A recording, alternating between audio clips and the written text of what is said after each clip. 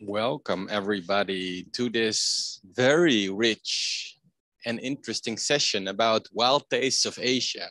Forest for food and forest for our future. It's going to be a very wild session with our friends from the Non-Timber Forest Products Exchange Program in Asia, which is a member of the Green Livelihoods Alliance and coordinating the Wild Food and Biodiversity and Livelihood Network. They will share their views and experience from South and Southeast Asia about the importance of forest foods for forest-dependent indigenous people and local communities, and the vital linkage between wild food, biodiversity, and community-based livelihoods. We will hear about their outlook on the future of forest, of biodiversity, and how forest systems are integrated, how they protected and enhanced. Most of us are joining us through Asia, but we have a distinguished guest that I would like to invite on the stage, so to say, which is Sumin George from Keystone, India. Welcome, Sumin. Great that you can be here. If you, for the moment, you can sit here. Hello, maybe you can, as you are the live guest here, shortly introduce yourself. Hi, good morning. My name is Suman George, and I work with Keystone Foundation, and we are an NGO based in the southern part of India, but we do work in other parts of India through the NTFPP India network. So we hope to share our experiences in working on this particular topic later on. Thank you very much, and happy to be here also. Great, Sumin. So before we begin, let's watch a short video explainer from the Non-Timber Forest Exchange Program. Let's show that and show what are wild foods. Forests nurture over 1 billion people. Forest resources and ecosystem services strongly intertwine with human history, culture, and collective identity. Indigenous peoples call forests their home, garden, and hospital all in one. In the face of a food, biodiversity, and health crisis, it is high time to cherish our forests. Wild foods offer a way forward. Wild foods are edible non-timber forest products which include plants, plant parts, fungi, and animals that form part of a rich diversity that people harvest in the forests, woodland edges, traditional gardens, and farms. These include leaves, seeds and nuts, shoots and stems, root crops, fruits, flowers, fish, meat, and insects. Being part of traditions refined through millennia, these foods open a window into the wealth of knowledge and skills that we need to achieve sustainability. In many ways, wild foods complete the puzzle when it comes to nutrition, health, and sustainable resource management. Creating conscious markets for wild foods can help distribute the benefits of this knowledge and experience in our societies and reduce poverty among local and traditional communities. However, it can only work if the value chains and trade of wild foods hold to high sustainability standards and respect for the traditions, identity, and values that they represent. Otherwise, we risk further exploitation and destruction of forests by unsustainable harvest, logging, plantations, infrastructure, mining, and other extractive industries. Deforestation and forest degradation undermine food security and biodiversity, destroying the spaces that shelter and nourish many people who depend on forests to live. Vice versa, nurturing nature by focusing on wild foods can revive forests, reduce hunger, and bring prosperity to forest-dependent communities. What is more, wild foods may answer some of the critical questions of identity and ecology that we encounter today. With dedicated attention and through research, dialogue, conservation, restoration, social marketing, social enterprises, wild foods can continue to thrive and feed our bodies, minds, and souls.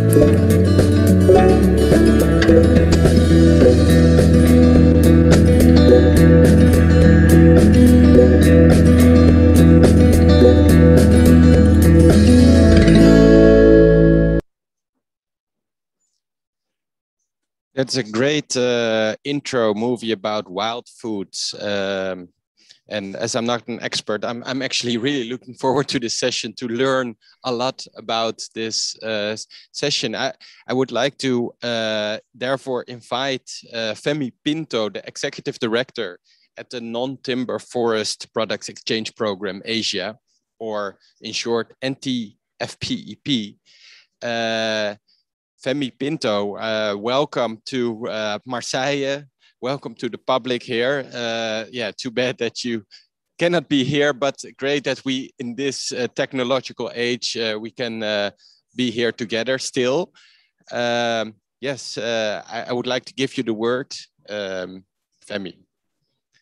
Thank you, Sander, and good morning to everyone in Marseille, and good afternoon, good evening to all tuning in from elsewhere. We're still pleased that we could join you today, even if just virtually. I myself am joining from the Philippines, and as Sander had already introduced, I'm from the Non-Timber Forest Products Exchange Program Asia, or NTFP-EP. It is a membership association of individuals. Femi, could you speak slightly louder? Thank you.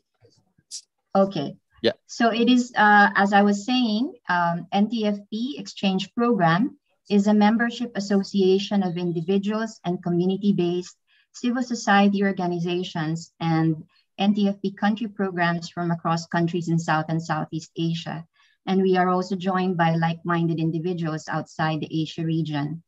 NTFP's commitment is to enable local communities to elevate community-based conservation, indigenous culture, knowledge systems and practices, gender and community rights, through enhancing capacity in spaces such as this for IPLC voices and actions towards a more resilient, sustainable, and secure collective future. Some of us from the network are here representing also their own organizations, their communities, and other networks that they are a part of. They are here to feature such perspectives about the importance of forests and biodiversity for food, for cultures, and for livelihoods.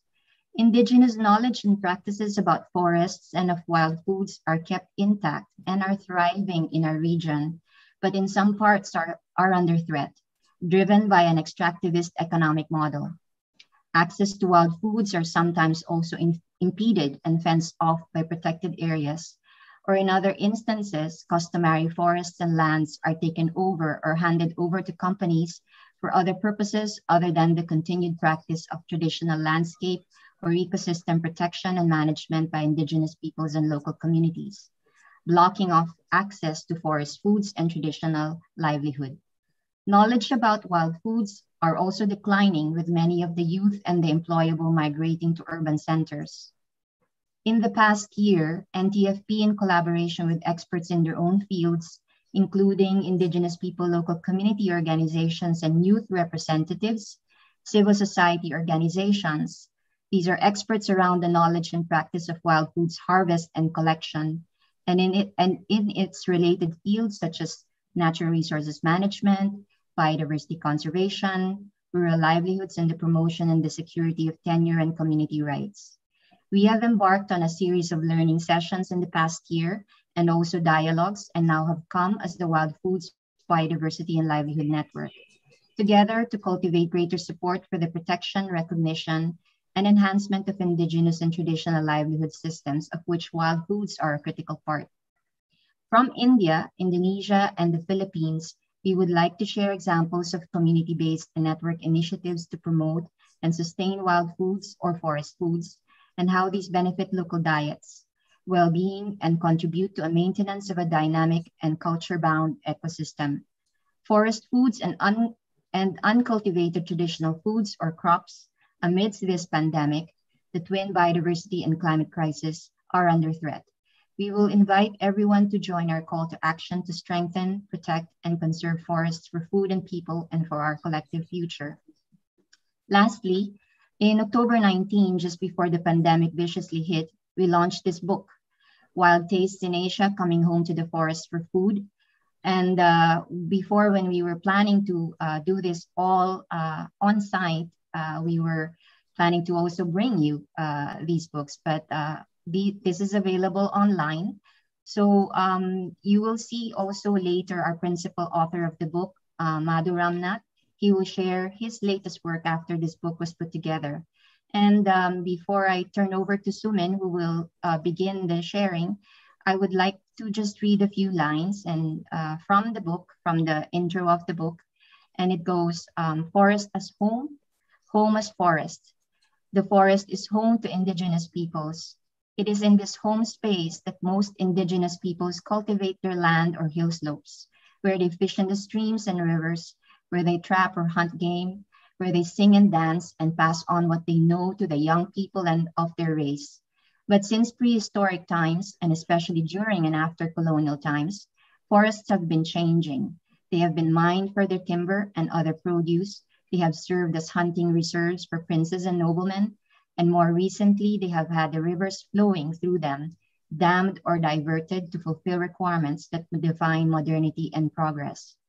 Gas pipelines cross indigenous territories. These processes have pushed many indigenous peoples further into the hinterlands or to higher and less accessible slopes. It is these hinterlands that is home to the people whose foodways we now explore and learn about, and where such wisdom survives. Thank you. And I turn back to you, Sander and Sumit. Thank you, Femi. So is this a book? Yes, it is. Yeah. And where is it available? Right now, it can be.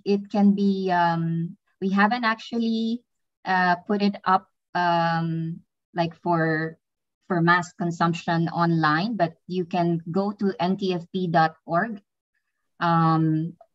and inquire on how to download, how we will be able to access it, and we can send also a PDF. Okay, great. Maybe we can include it in the YouTube chat as well later on. Okay, then. Exactly, yeah. Thank you very much for this introduction, Femi Pinto, Director of NTFP Asia. Now I would like to introduce Sumin George, who is a project coordinator at Keystone Foundation. He coordinates the conservation program at Keystone, working on human-wildlife conflicts, conservation outreach, and coordinating the overall activities of the conservation group. Sumin, welcome to the stage, and we're looking forward to your presentation.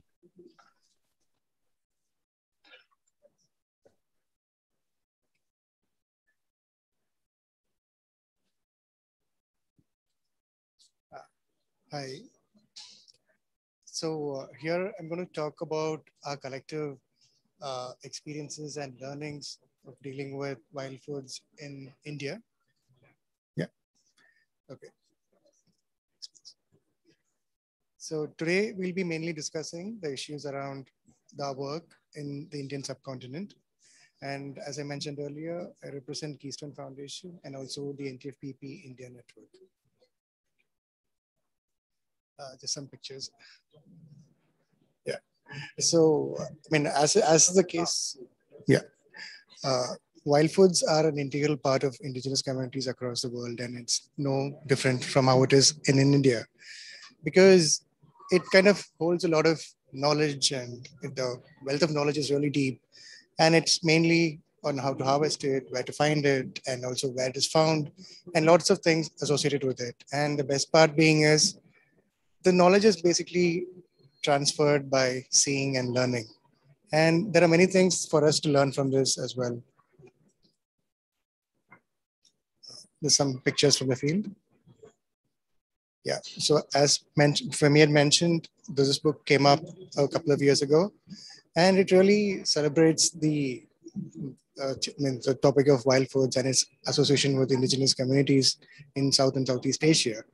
And it also says about how the space is hospitable for those who collect. And it also brings in some levels of confidence for people that they can gather their food while they're outdoor. And it's also like, brings together that intimacy that one has with nature. So some pictures again. And like when one talks about wild food, like there would be a mainstream or traditional meanings to it. But when you look at it in a practical sense, what does a wild food mean? It is basically I'm taking something which I haven't cultivated or grown, or neither is it domesticated.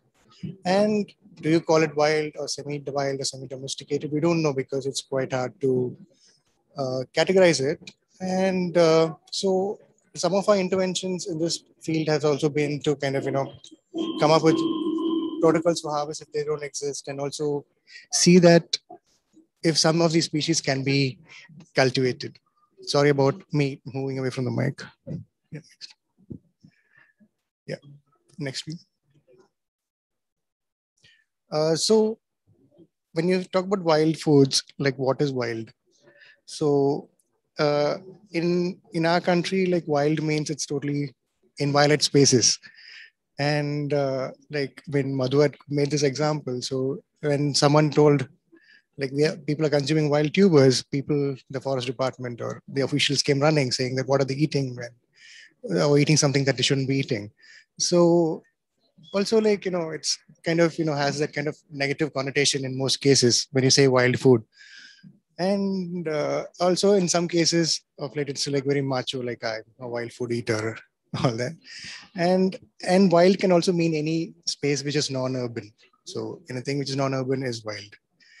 So also wild food is something that doesn't come to you in pre-packaged form. You got to go out and collect it. And also to go and collect, you need to know a lot of things: where to go, when to go. I mean, like many other things to find the right place and the right time. And also, I mean, there's a lot to know about where to collect a particular food from, and it's not very easy to do that. And also, if there is any chance that it can be cultivated. So in the case of like non-timber forest produce, which is largely collected, like these questions exist there also. So of late, I mean, there's a lot of publication listing out the different kind of wild foods present, like there are a lot of inventories being generated with interactions with the communities, and there's a lot of scientific and scholarly articles that talk about the nutritive values and the diversity of wild foods. But in our experiences from the villages that we work in and with interactions with the communities, like it may not be the case as it's said, because it's easier to list these species, but how many of them are consumed and how many of them are still known to the people is still a question, because there are a lot of unanswered questions that go with it, because time is an important factor, because wild food needs extremely large amount of time to go and collect it. And also it is a very involved process. I mean, whether be it an animal or a plant or a fungus, which anything they need to collect, it has its appropriate techniques and time and methods that need to be employed before it can be collected. And also knowledge about whether these resources are still available, because something which was available before, one never knows if it's still available. And also each wild food requires a particular skill for its harvest. And you have the skill, you have the resource, and also there's the question of where do you store it? Should it be under the ground, over the ground, how it is to be stored? So all these associated things always have to be factored in when you talk about wild food, and it doesn't really limit to listing the diversity of wild foods alone. So that's what we came to know through our work on wild foods in the country. Next, please. So in the pictures. Yeah. So where do we collect wild food from? So actually it's available in all landscapes, and mostly in non-urban landscapes, it's abundantly available. So in forests, edges of cultivated fields, and some even in rice fields that are intensively cultivated, you tend to find wild food. And also it could be like yams, tubers, plants, mushrooms, anything that can be collected. Next. So given all this, I mean, it looks very nice to know that, I mean, wild food is still available in the forests and non-urban spaces. But again, we need to really consider the issue of its availability and consumption. Like one major issue that we, the communities that we work with, faces in terms of the tenure, and in terms of their access to these wild foods. What was available before, the spaces that they could go to before is no longer available due to various reasons. And also, in not every case is the knowledge being transferred, because as I said before, most of this is seen and learned. So nothing is really written down in any form. So how much of traditional knowledge has been transferred across generations is also something in question. And also the market interventions with different kind of things kind of, shifts the focus away from the traditional and wild foods. And of course, the global phenomenon of deforestation is a contributing factor to this also. And I mean, with intensive agriculture, the chemicals that are put in, it definitely, kills the essential foods items also. So as I mentioned, this tenure really matters because, and these are some of the strategies that, kind of consider using, and of which the main thing being in the Indian context is the Forest Rights Act, where it gives access to the communities at the individual level, at the village level, and also at the larger community level. But again, like how people get these rights is still in question because it's not too easy to get the rights to your own land. So this is something that we are really working on and making sure that it's available to the people as soon as possible, because it was an act which came about a decade ago and still nothing much has progressed. And also the ongoing goal of increasing the level of protected areas in the country is also, preventing people from accessing their traditional resources. Because the more areas you want to protect, the more the areas become inviolate to the people who have been living there.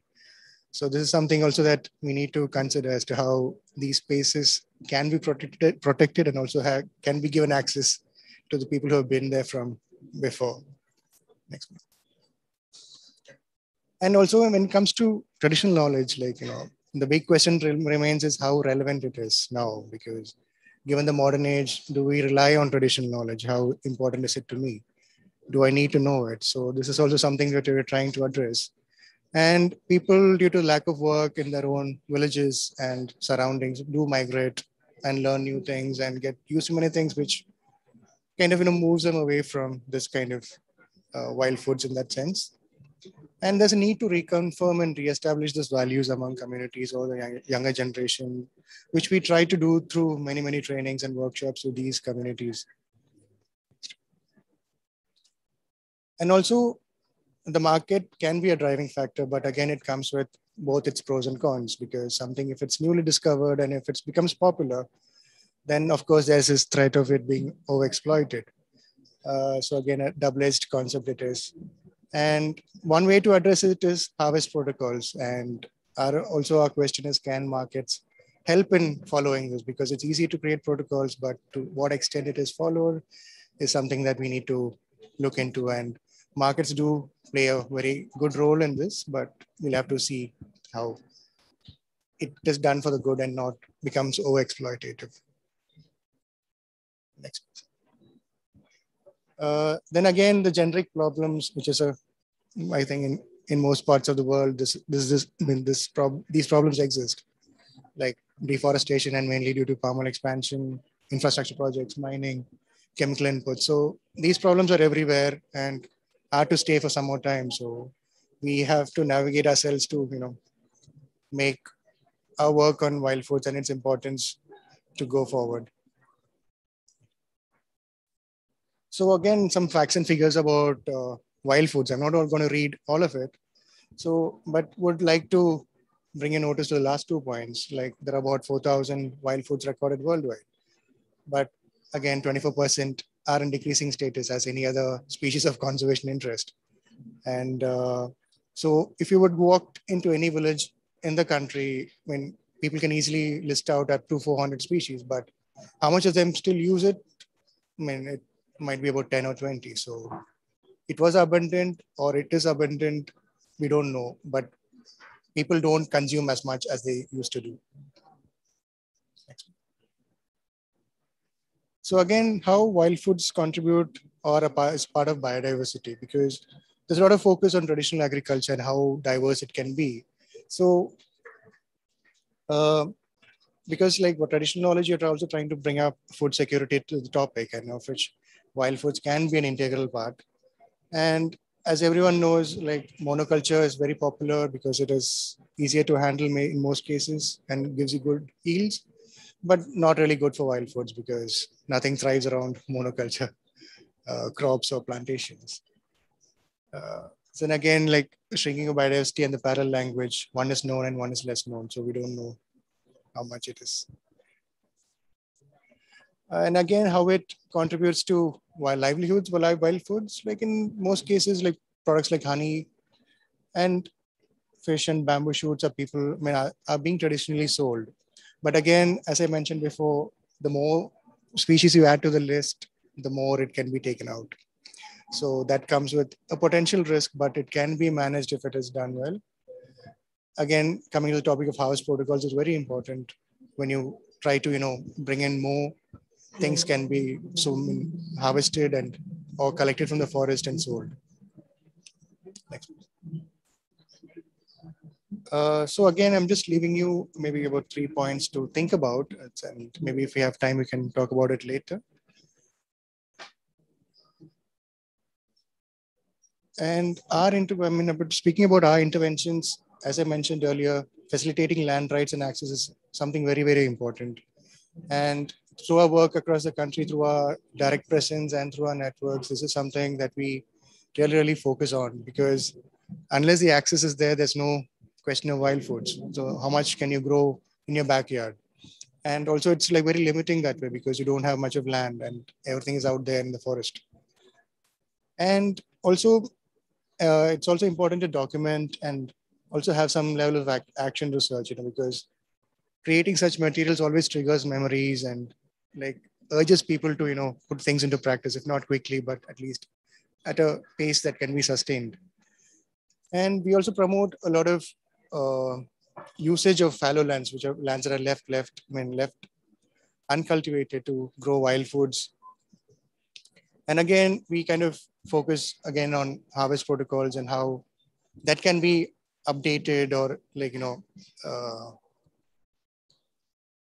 put out in a way that people understand and it's more current. And because some protocols may have to change over time, not necessarily, but it's also important that one is up to date as to how things are collected from the forest. Next, please. And also, one. And the last two things being,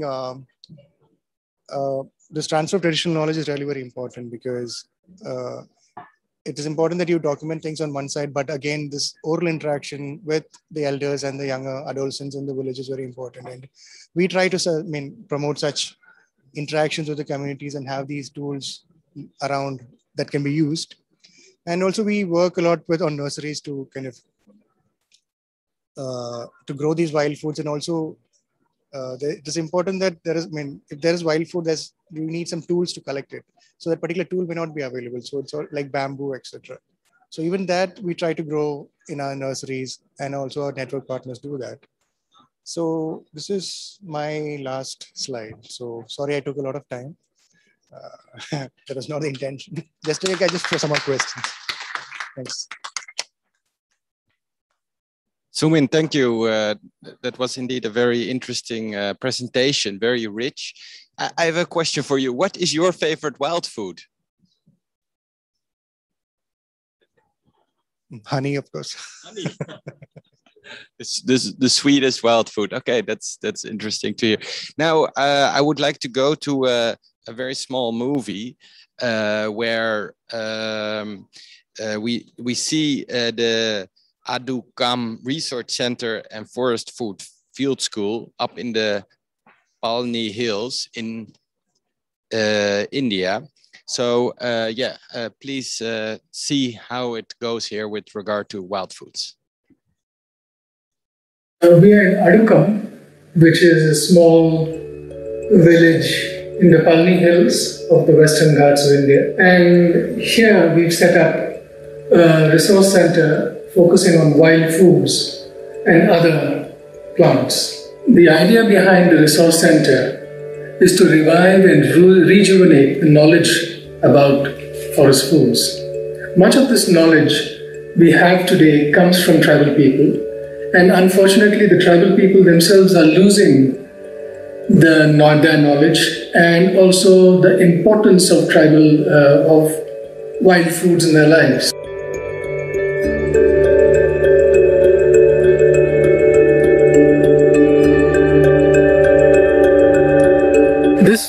plant belongs to the ginger family, known as Costus speciosus. It's easily identifiable by the spiral arrangement of leaves, and its rhizome is usually made into chutneys, preferably with red ants, and known to clear hangovers, any kind of dizziness, and is a very good appetizer.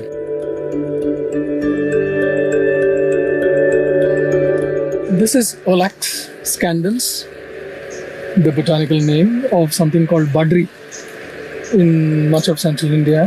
It has different local names. And the tender leaves are eaten, and they're very known for their high nutritive values today due to research. Olax scandens is a climber, and as you see, I have left in this garden most of the climbers, and mainly because climbers are the arboreal highways for mammals, and they're very useful for seed dispersal done by arboreal mammals.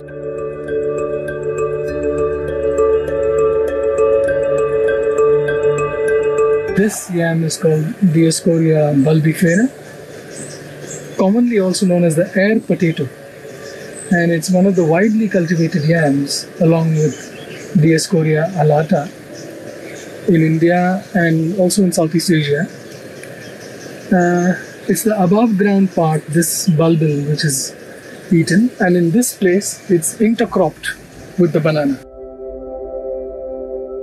When we consider the world of plant foods, wild plant foods which are edible and eaten, one of the important genera is Dioscorea. This is an example of a Dioscorea. It's Dioscorea dimona, and there are about 630 species of Dioscoreas in the world, of which 25 well known in South India. Now, Dioscorea dimona, for example, needs to be processed before being eaten overnight, and they're left overnight, the tubers, in running water, and then cooked the following day, the water drained off, after which they may be consumed. This is due to the toxic principles which these tubers contain. And this plant is called Cancerera redae, and the identifying character for this is the way the leaf actually breaks. When you fold it, it just breaks, and this is a very good identifying character for it. We've devoted a space to plant various kinds of tubers and other green leafy vegetables collected from all over the country, especially South and Central India, so that we can reintroduce such knowledge to the people, the local people and the tribal people, which can help in better health.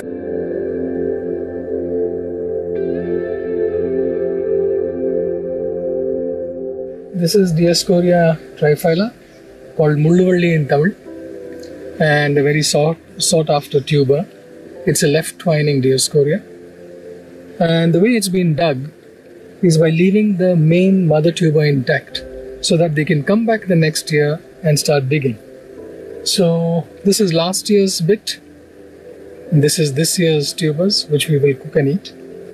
And it doesn't go too deep, it doesn't need much processing, and it has many nutritive qualities. Other things that we do in this resource center is to teach about nurseries, seed collection, germination techniques, and water, how to understand water quality by measuring various parameters in water, and related aquatic plants. Some of these aquatic plants are also edible, so it continues with the wild food subject.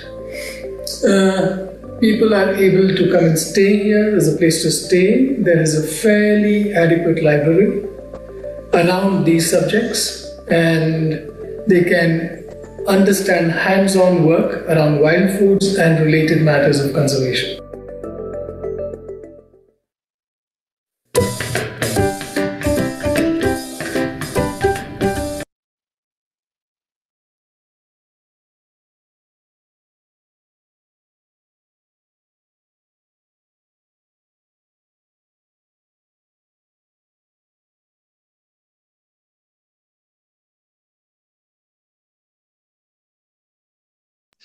For our next speaker, the wild foods are not only rich, but it's also a very rich program.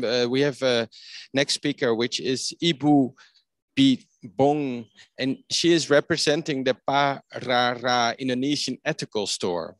And Bibong, I would like to welcome you here to Marseille. Very welcome. I hope you are doing fine. Can you shortly introduce yourself? And we're looking forward to your presentation. Okay, thank you very much for the time. Good morning and good afternoon in here in Indonesia, especially. My name is Bibong Widyarti. Thank you to the organizer for inviting to me to share about something Parara with you today. I'm speaking on behalf of the Parara Indonesian Ethical Store.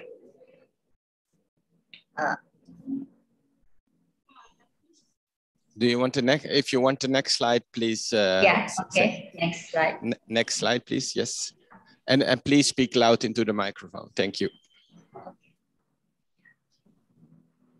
It says this restaurant and the store is initiated by Parara Consortium, a civil society movement promoting local products that are safe and healthy for consumption, sustainable produce, and fairly traded. Parara is comprised for over 30 NGO, cooperative, women association, social enterprise that support over 100 farmers groups, forest gardener communities, small producer, and fisher folk. Here you see a photo collage of some of our partners and what they produce. For the next slide. Yeah, okay. Okay, next slide. We came together in 2015 with the concept of a festival in the center of Jakarta to promote local product in a big way. We have seen had festival every 2 years since then. Next slide. Parara in Indonesian language is Panen Raya Nusantara. It's a fair trade marketing platform and movement that seek to improve the welfare of Indonesian community producer by promoting produce based on conservation, culture, and local tradition. Its business unit featuring food, craft, personal care products that are healthy and safe for consumers.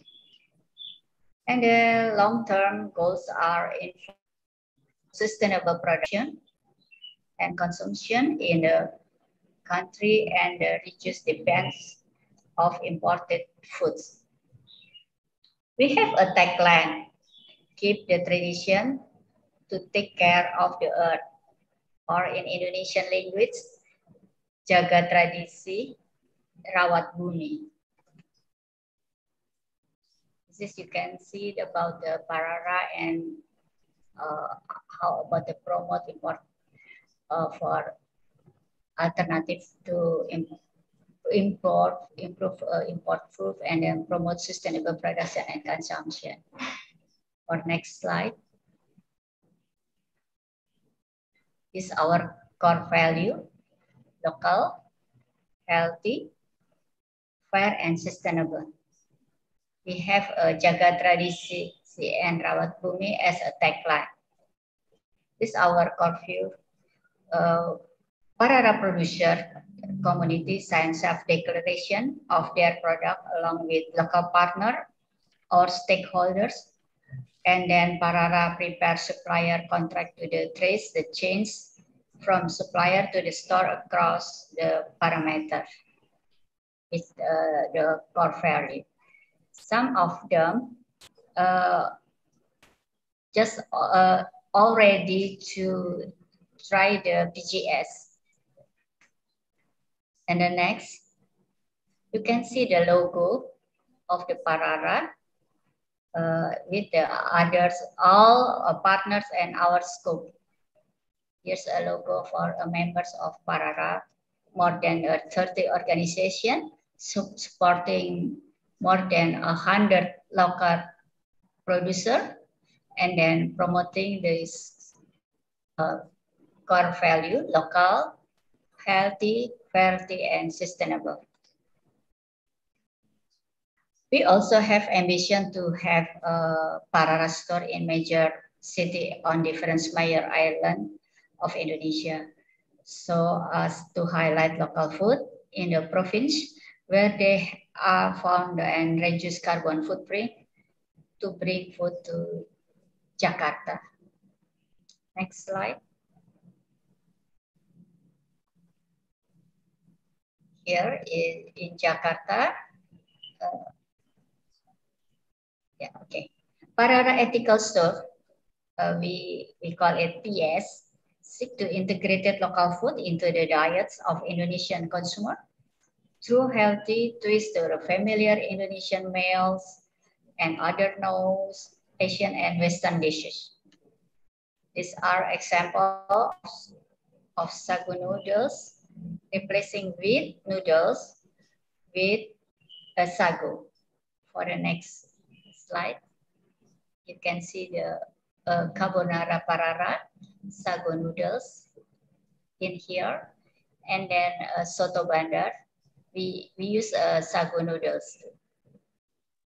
We replace standard Italian carbonara with anchovy with fish from Central Sulawesi, and then we Indonesian comfort food soto banjar.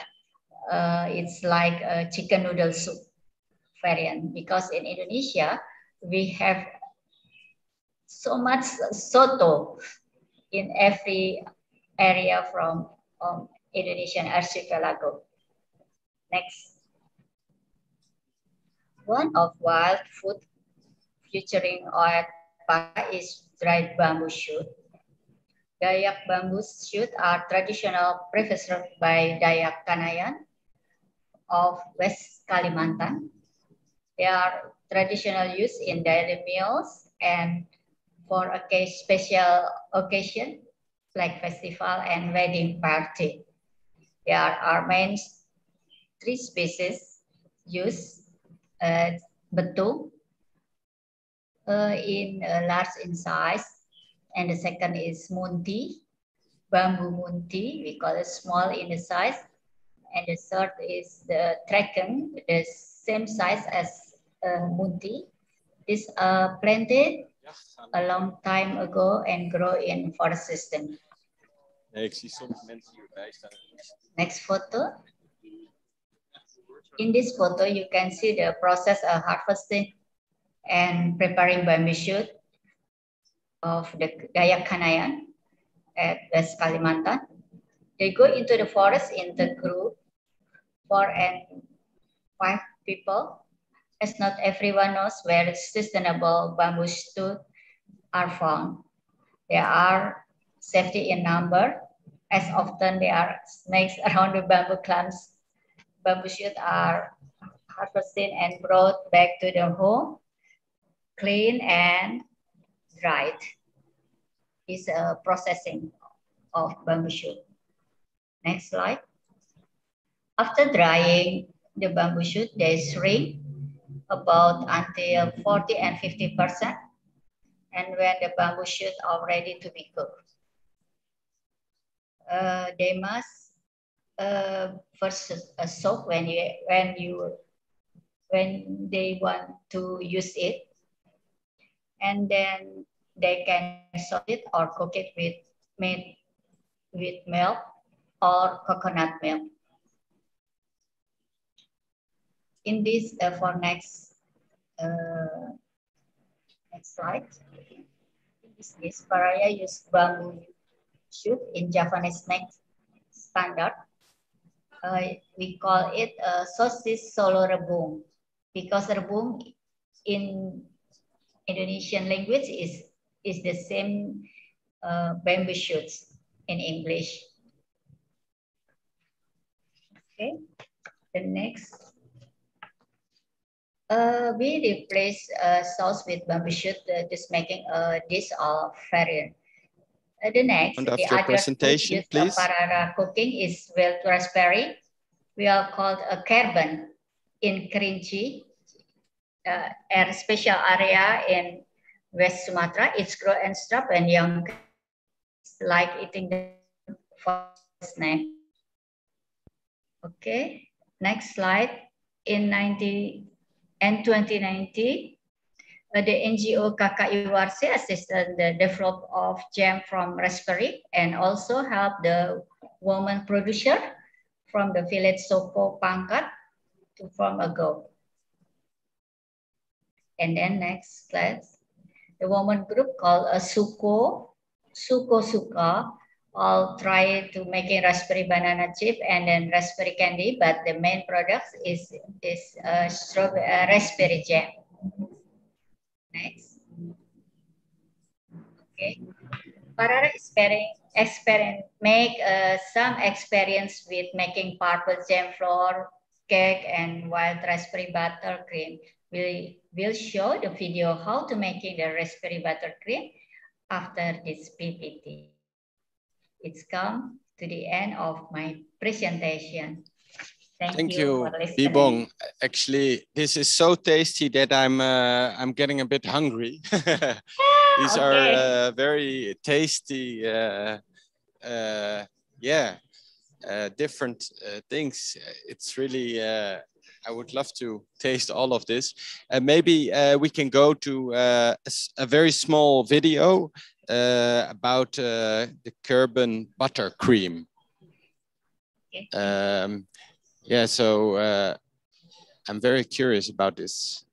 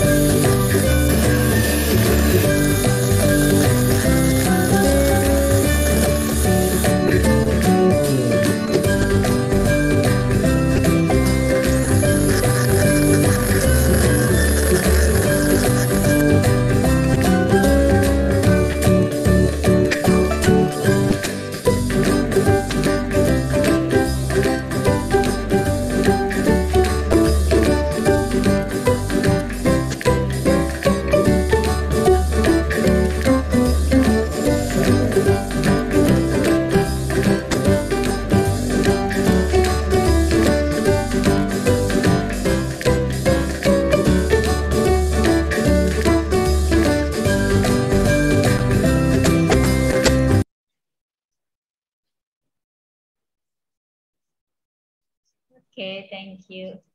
Thank you, Bibong. So that this is not only a lesson about plant diversity and biodiversity, but also about cooking. So this is, you can watch it back on the YouTube channel. And thank you very much for this, this presentation about the Parara Indonesian ethical store. I mean, I'm very impressed with its professionality, and it just makes me so hungry. So let's go to the next speaker, because we have a whole list of dynamic voices from the youth of the Philippines who will share their dreams and present their actions about revitalizing and protecting their biodiversity, keeping the knowledge of their elders, but also about wild foods and biodiversity. I first like to introduce Crystal Quilleres. I hope I'm saying it right. Yes, she is Crystal. Yes, are you there with us? Or is it a video? Okay, you're through the video link. Yes, then Crystal, we will are looking forward to hear you from the video. As Crystal is an oh, there's the video. That's great. Magandang araw po. Ako po si Crystal Keres, isang katutubong kabataan ng tribong Tumagat.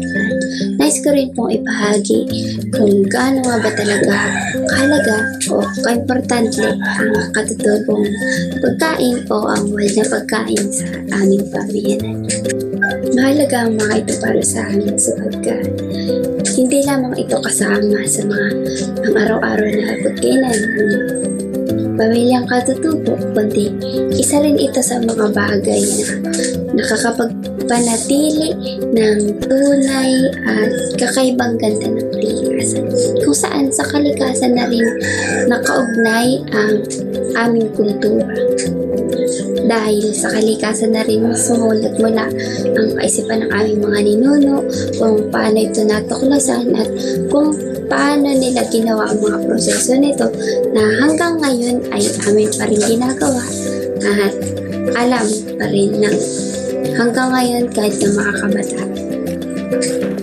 Ang mga katutubong pagkain o wild na pagkain din ay isa sa mga pangunahing itinuturing aming pagkakakailanlan bilang tribo.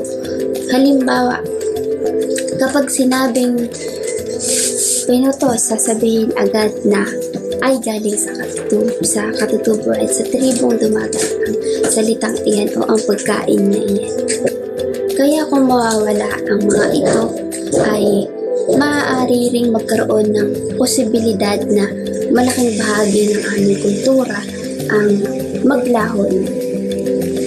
At dito po papasok yung mga malaking hadlang kung pinag-uusapan ang mga katutubo, wild na pagkain, samut-saring buhay at kabuhayan sa buhay ng mga katutubo dahil na rin sa mga pagpasok ng mga makabagong pamamaraan na na-adapt na rin ng mga katutubo at napapag-iwanan na kung ano ang aming nasa kultura.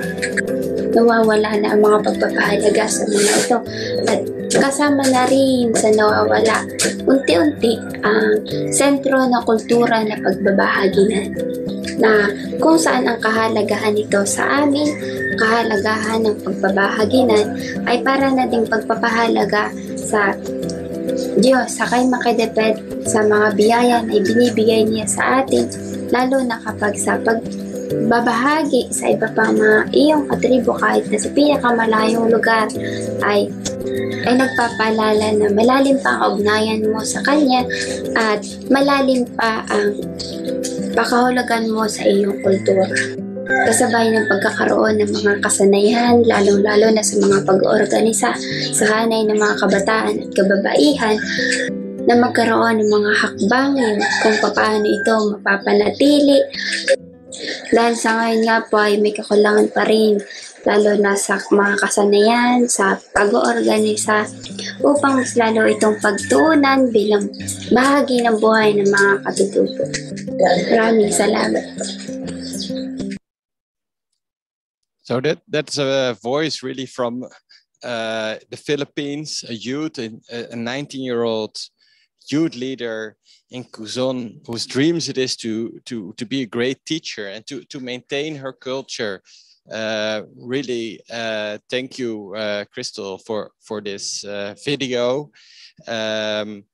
Yeah, it's quite interesting how this diversity, and we need to fight for that diversity and make sure that this culture and these values are lived on there. And if we talk about nature-based solutions, for example, I mean, this is a nature-based solution, you know, this is the real thing.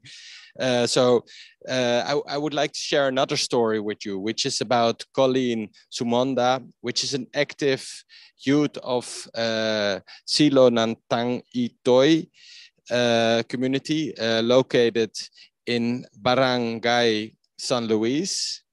She's a bookkeeper for a community-based enterprise that produces pure citronella oil. Colleen has also a small movie that she would like to share with us. And Colleen has joined various online engagement about the slow food movement, including a photo essay contest where she featured a lab crop which have already gained more than 1,000 likes and reacts on Facebook. So I'm very much looking forward to the video of Colleen. Is that possible to show? That's coming up, the video, in one moment. Yes, there it is, great.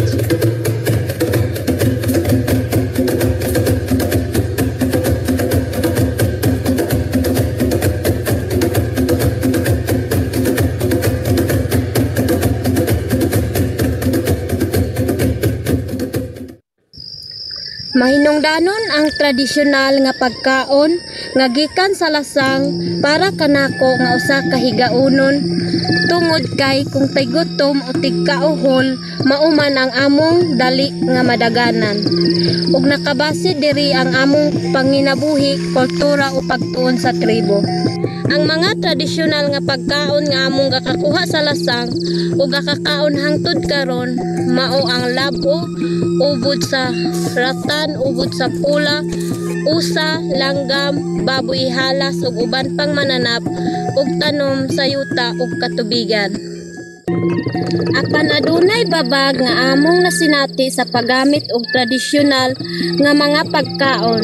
Kontrolado na ang among panguha sa nagkalaing-laing mananap o tanom sulod sa among lasang. Tungod sa balaod sa DNR dugang pa usapod kahagit nga ang mga kabatanunan karon dili na kaila ug kabalo makwisiso sa mga pagkaon. Ang uban ila kining ikaulaw ang pagkaon og mga lagutmon, ambaw ug uban pa. Ang akong pangandoy nga ang mga kabatanunan matudluan sa mga tradisyonal nga pamaagi sa pagproseso niini nga mga pagkaon aron dili kini mawala ug mapadayon sa sunod nga henerasyon. Unta adunay panagtigom sa mga katigulangan ug mga kabatanunan aron hisgutan ang among IKSP sa pagkaon nga makita sa lasang. Inubanan sa suporta sa komunidad, LGU, NGO ug uban pang mga ahensya.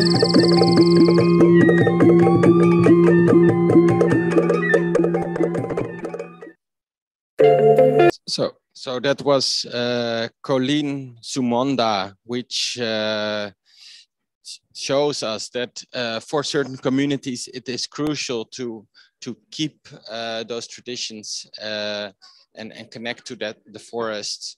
Very inspiring. It's not, as I interpreted, not that in the cases, for example, with COVID, it is important that you can keep connecting to the forest, because when certain other crises are there, you have this access.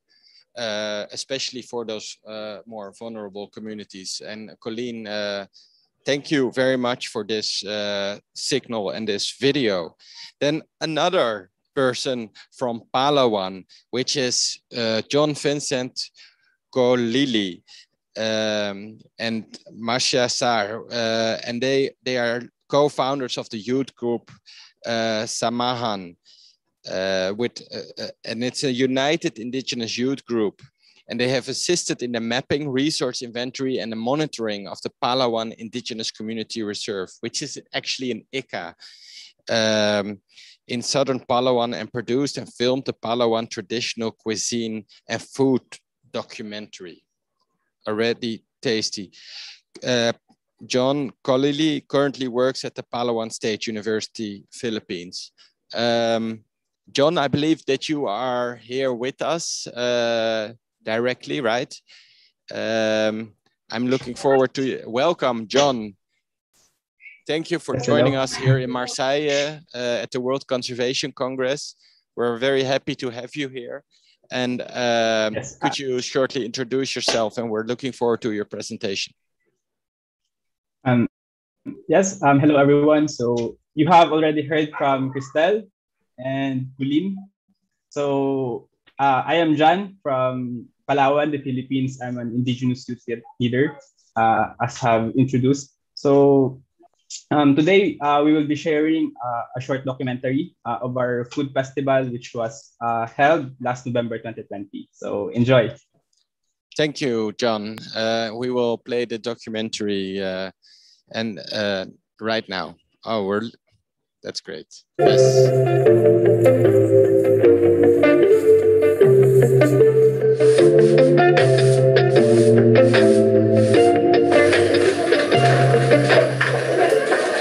Si Milton Madyato, presidente po ng aming samahan ng nagkakaisang katutubong kabataan.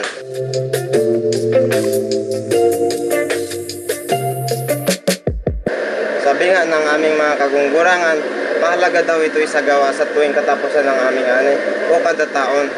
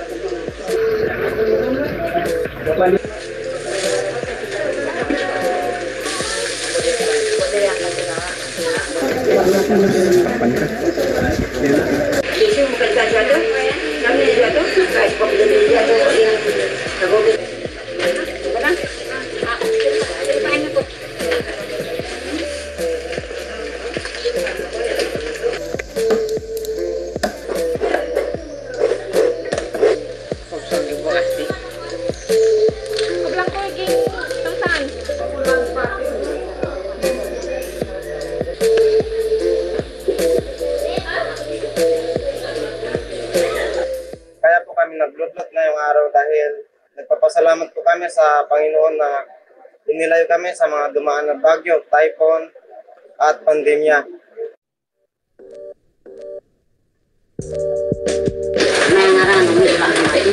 Yung ulit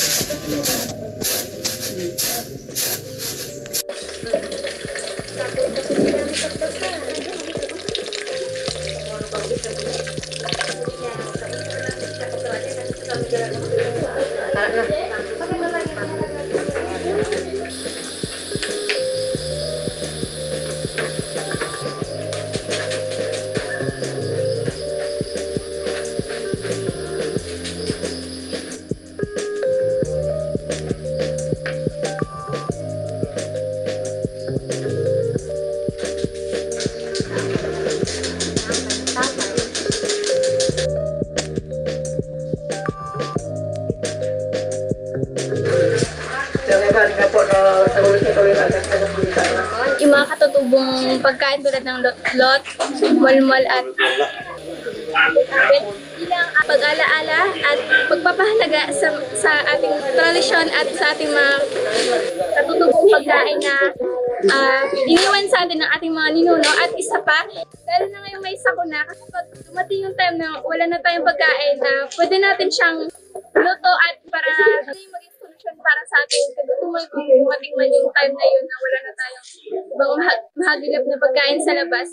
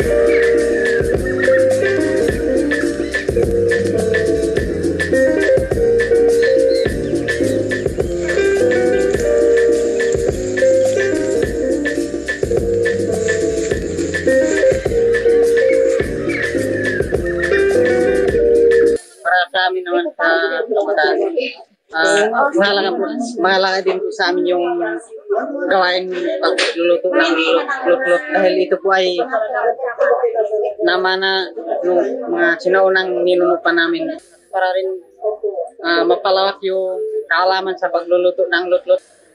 Maipanatili ang lutlot o ipasa namin sa susunod na henerasyon.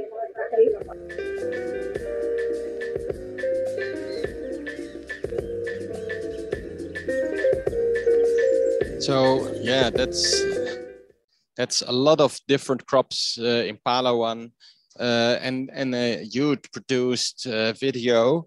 Thank you, John Vincent and Masia, for producing this video, showing how the Palawan youth is adopting some of these interesting practices and the traditional culture. Thank you very much. Maybe Vincent, I also want to ask you one more question, if that's okay. What is your favorite?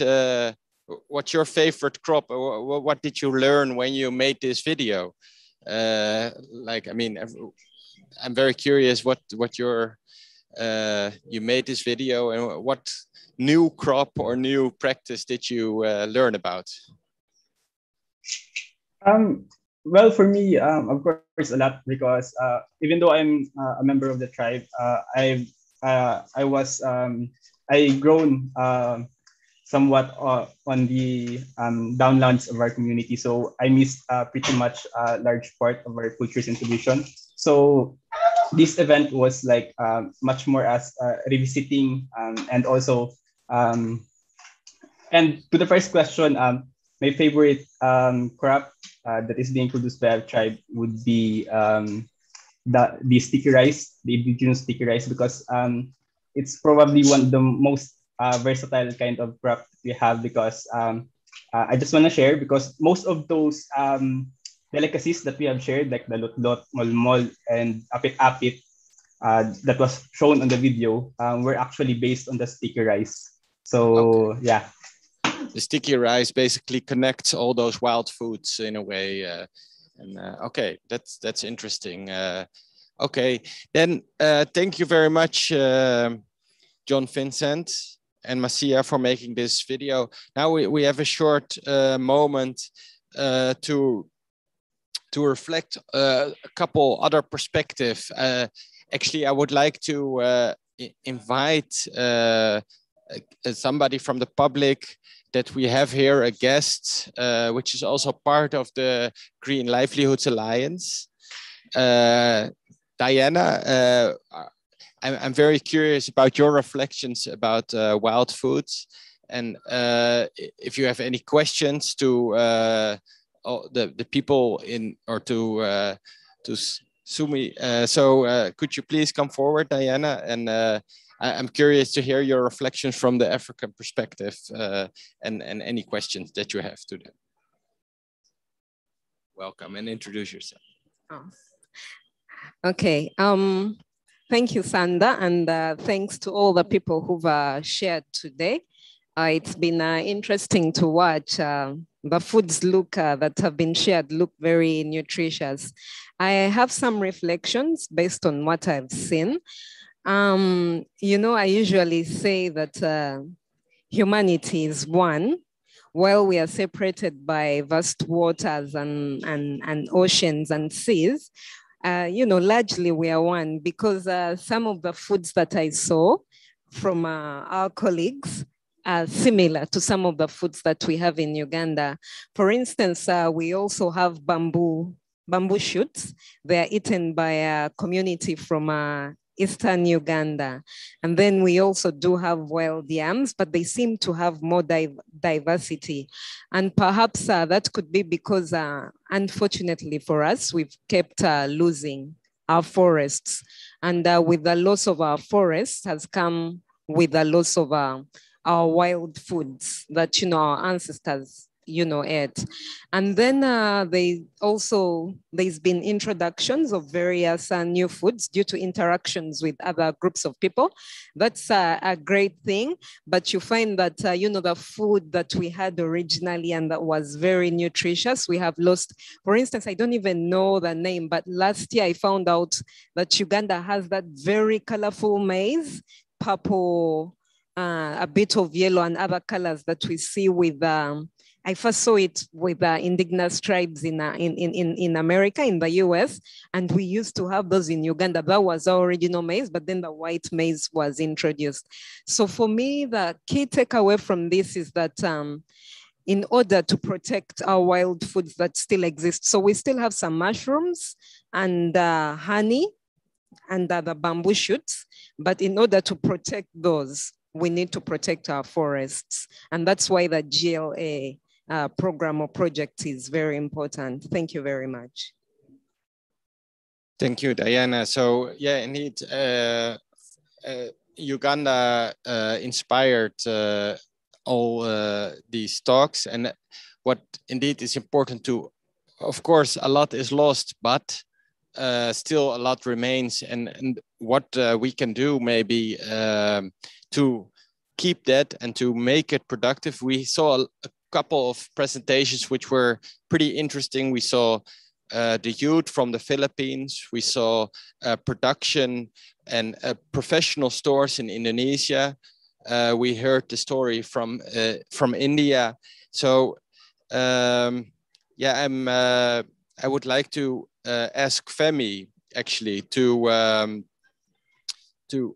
what do you think is necessary in countries like Philippines, Indonesia, Southeast Asia, but maybe also you have certain suggestions for other countries, how to maintain the wild foods, to keep that tasty, those traditions, and also to bring it to the 21st century, because we cannot go back, but how are we going forward with wild foods?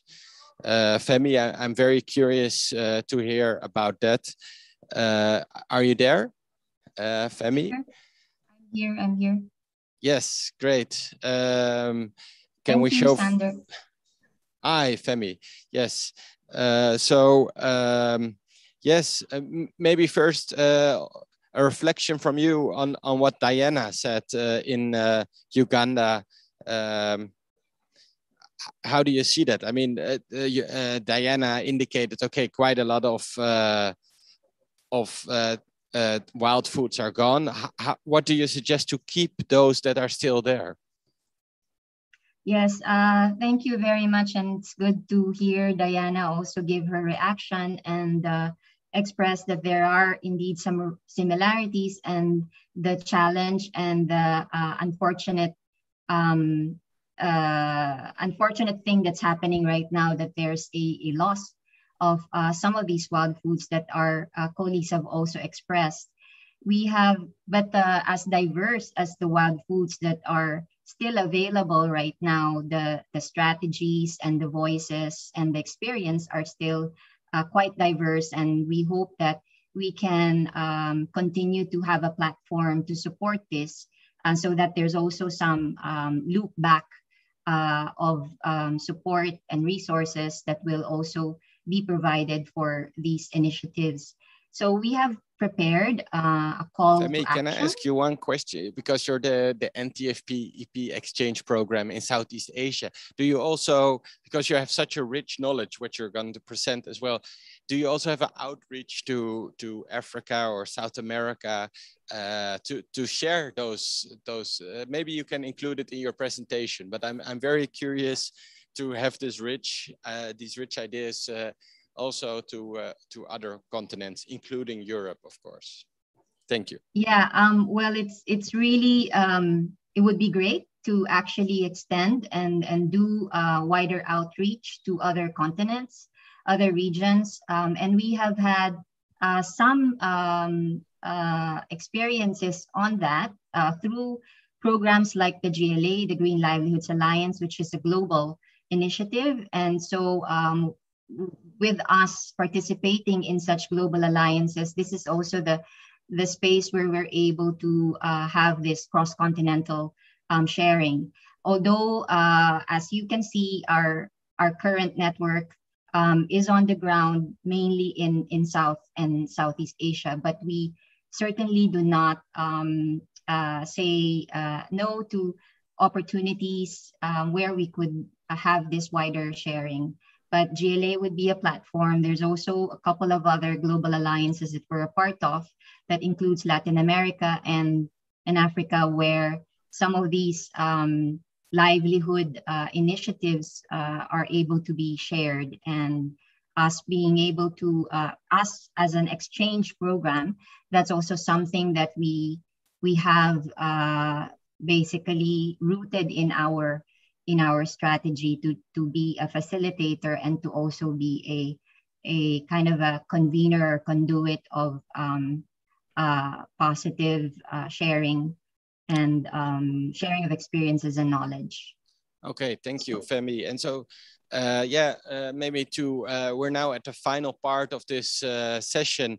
I'm very curious how you think and what's your call to action basically to maintain these rich and diverse and these nature-based solutions, as it's called here, and the inclusion of local communities, indigenous peoples. I'm curious to see. Yes, maybe I can pull up the slide. We have prepared somehow a statement on this. So let me just go through them. So in the middle of the crisis, an enormous threat around us, the climate change, biodiversity loss, the pandemic, food insecurity, deforestation, large monocrop plantations, mines, dams, and other infrastructure in the name of economic development and modernization, there are local manifestations of these threats and the subsequent impact to indigenous peoples and local communities' everyday life and state of knowledge and indigenous systems and practices. The physical movement of people, broken social structures, including knowledge about forests and transfer of this knowledge within the family or community, preferences have changed and practices are transforming due to various influences and factors. There is an overall decline, as we heard, in the knowledge regarding wild foods. The reasons can be traced to national policies that affect foods grown and their harvest, mainly due to import policies and subsidies, as well as an official oversight about the role of wild and traditional foods in rural diets. The expansion of monocultures and other changes in land use is a further reason. Mainstream agriculture has delinked food from nutrition and culture and identity. Likewise, mainstream biodiversity conservation has failed to adequately champion the indigenous foodways as a partner and as an additional substantive content in strategy. So next slide. But there are some silver linings. Knowledge, while vulnerable, are still available. Resources, while declining, can still be found. And there are thriving practices, and the youth are potential torchbearers of such practice. If we work with them, encourage them, and support them, they can champion and become leaders to keep traditions alive, thriving and resilient, and keep their sovereignty over their heirloom food, for example. Next slide. Better forest and better lives. This was a quote that we heard from an elder from India in one of our dialogues. If the forests are still there, they live and they will live better lives. But there is a broken part of that truth. The forests are declining rapidly. Tenure will bring back the integrity of the forests and ensure the continuity of a better life for the tens of thousands of populations dependent on forest and forested landscapes. Women and youth, we must speak about them. We must let them speak and have their spaces for their voices to be heard, not hidden and invisible. Women as the frontliners and purveyors of knowledge about the food we eat and its sources and ways to prepare, gather, and care for them, and the youth that this knowledge is passed on, and the values and traditions behind them are appreciated and lived past their elders' lives and into theirs. Across the region, we need to establish and publicize the links between food, health, and biodiversity. And we also need to examine the correlations between wild foods and tenure, access, and consumption. Partnerships and research that is participatory, indigenous-led would bring good value to this process. It is important to include all foodways prevalent in the region, including rotational farming, gathering, fishing, trapping, food gardens, and cultivation. Some of these traditional systems focus on non-mainstream crops, the forgotten foods. Their strengths and vibrancy should be known better in the local context, and also the threats that they face. Let these be understood better, and impacts by these threats be assessed and included in policy and program formulation on food, biodiversity, forestry, and agriculture and climate. Next slide.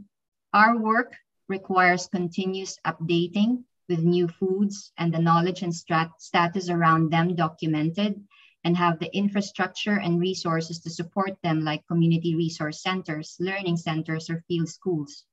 Our work on restoration, not just of the wild foods itself, but also of the knowledge.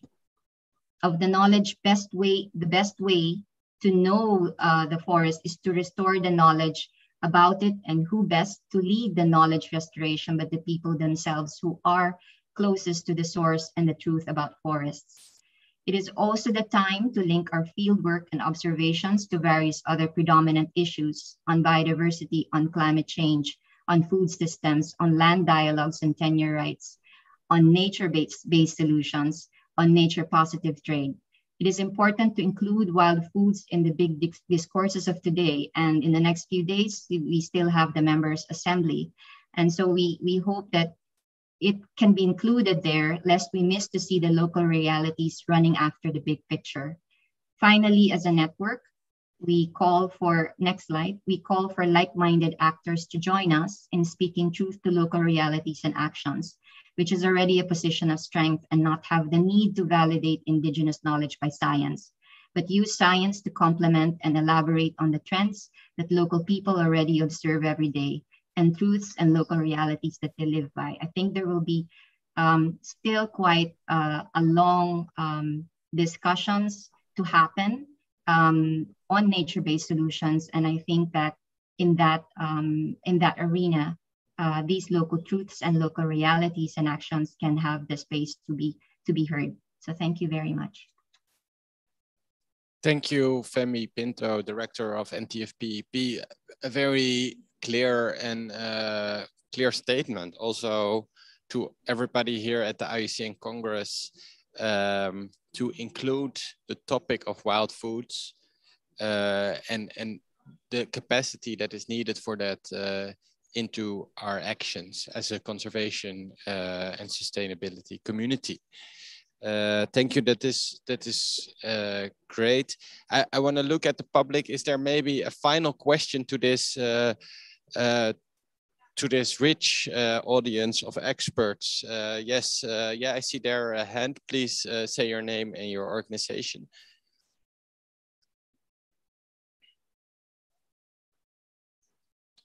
Oh, excuse me, we don't hear you. Sorry, Barbara. I'm sorry. My name is Barbara Arisi. I am Brazilian, and I am a teacher of the Free University Amsterdam of anthropology. My experience fieldwork was in the Amazon with traditional community, with whom I learned a lot of hunter-gathering techniques, also of processing food with the women. So I learned a lot from you. As my friend from Ghana, I had the same, from Uganda, I had the same feeling of recognizing some fruits and some processing.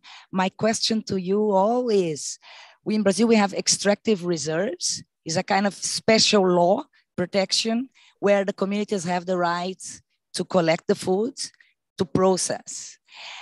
There is a difficulty when you start selling to a wider market, because one thing is to collect for your own consume, and another one is when you try to produce in a bigger scale. So how is this balance possible? That is the question. Thank you. Yes, Femi, could you answer this question regarding the balance between own consumption and more production like we saw in Indonesia? Thank you. Yeah, I think the situation is different in each of the countries. At least in our region, there are different policies that are already in place that do recognize and allow for access and the continued use and practice of hunting, gathering, harvesting, and some opportunities for them to be able to market their products from their non-timber forest products, including foods. But admittedly, there are also some barriers, policy barriers that do exist, which also are included in our advocacies, that if indigenous peoples do have the customary rights to access their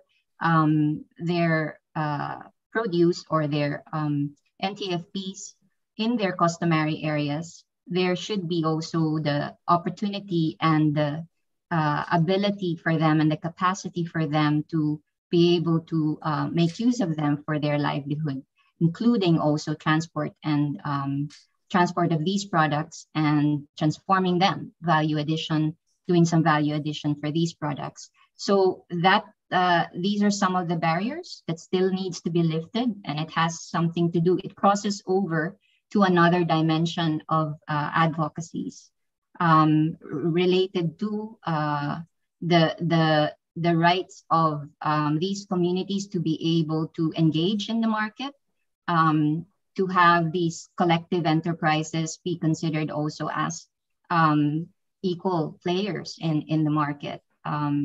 So yeah,